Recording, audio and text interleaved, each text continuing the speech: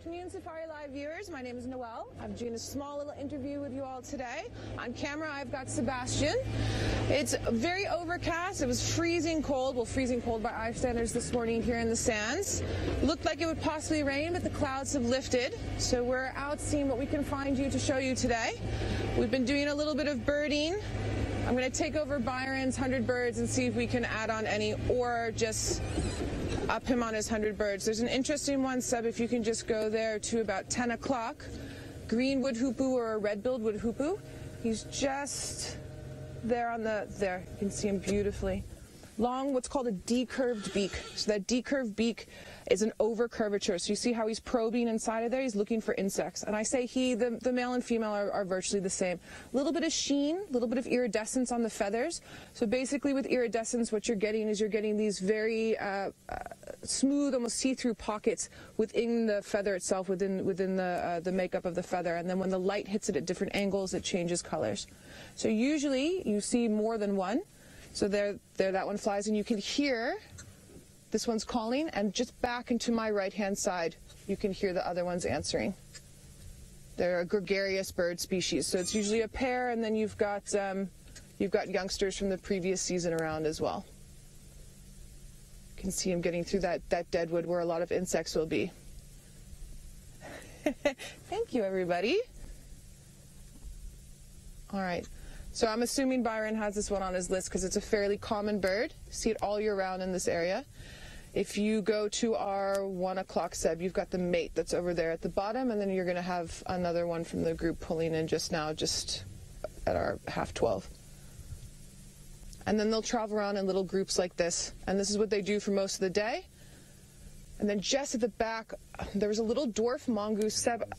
It's going to move. There's a little bit of brush.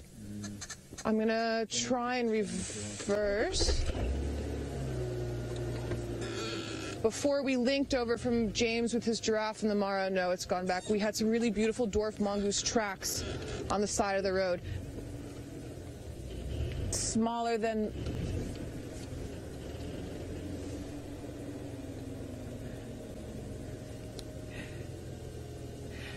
Hello, Sianak. That's a great question. I've been guiding for a decade now. I started guiding in the Waterberg, and I've moved down to Lowveld. I've worked in Zambia. I've worked in Kenya. I've worked in Namibia. I did some lodge management up in Botswana. And then I've been back in the Lowveld area for just over a year now, and busy exploring my options, so that's why I'm here at Safari Live. Thank you. All right, let's see what else we can find. This overcast weather is very interesting because it's actually not very windy.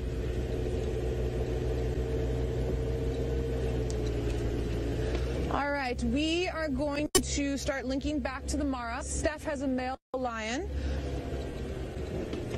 We are going to keep carrying on this side and see if we can find you any cats or maybe some elephants. I love some elephants.